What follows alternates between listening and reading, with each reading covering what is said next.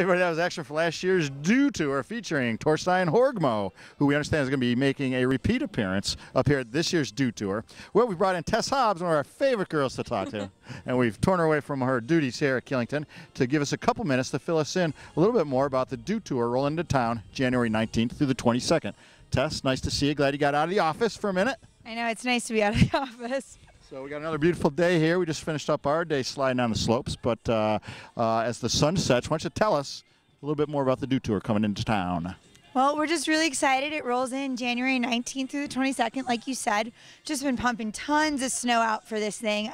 Snow Park Technologies is actually currently on site right now. They flew out from all over the world. These are the guys that build the X Games, everything. They're going to build us the best course possible.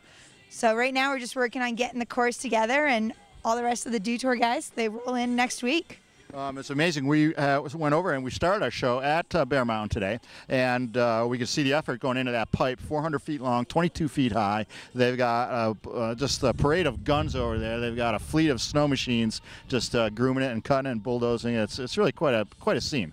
Well, we have top-level athletes coming, so they deserve a top-level course, and that's what we're going to provide them here at Killington. I know last year's event was really popular. Of course, it was on national television last year, and great exposure for Killington. It was really cool. I was calling all my family, friends, everybody that I know all around, you know, check it out. It's on TV.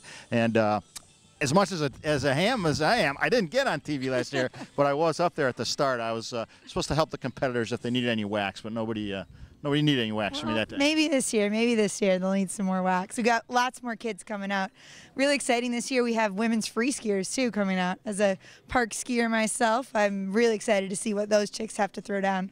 Oh, that's exciting. So again, January 19th through the 22nd, it's the eastern stop of the Dew Tour. It's coming right here to Killington, Vermont. Tess, as always, thanks for being on the show.